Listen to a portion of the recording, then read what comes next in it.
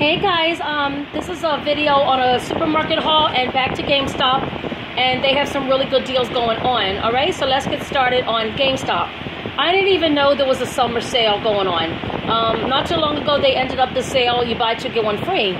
And there's this new game that just came out. They've been talking about it for a long time, but it's finally released and finally out. And I had to get it, but they wanted like $40 or whatever.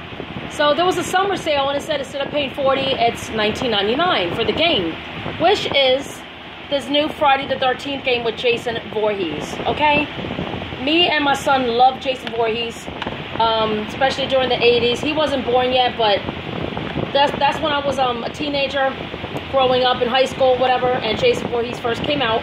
That was way back in the days. But anyway, the thing was, he told me it was still $40. But that's for a used game. But in order to get the new one, it's $19.99. I'm like, that don't make no sense, because you should charge more for the new one and less for the used. It's kind of strange, but he said there was one more left in the case, so I finally got it. So this is the Friday the 13th game, and you're in Camp Crystal Lake. You can act like Jason or the counselors, and you're doing a lot of killing. There's a lot of graphic, you know. So this is not good for small children or anything like that, but for an adult, best believe it's a good game. I seen previews on it. I had to go get this. So I finally got it at GameStop. Now, all of this stuff right here, everything I'm going to show you from the supermarket was all $15, okay? $15. So first I got two cherry Pepsis. They didn't have no diet, so I had to grab this one, even though I don't want to have this one because it has sugar. But like I said, I was looking for the diet. They didn't have it, so I just grabbed that for right now.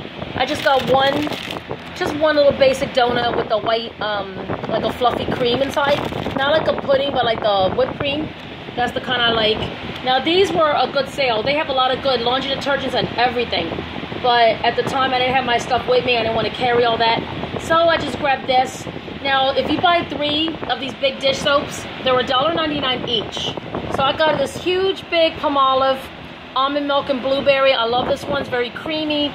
Does the job. Makes your hands soft. Excellent product. Got that one. Then I picked up this big antibacterial Palmolive. Now, I know I have a lot of dish soaps. You see me haul so many videos. You can never go wrong. You can never run out of cleaning supplies. So I love to stock up on, especially dish soap and basic stuff you usually run out of. So I like to get the real big bottles too. So I found this. This was $1.99 on sale. Then I grabbed this one. This is the Palmolive Ultra Strength. And the last time I found the regular Palmolive, they changed the scent. So it smells like a fresh fruit.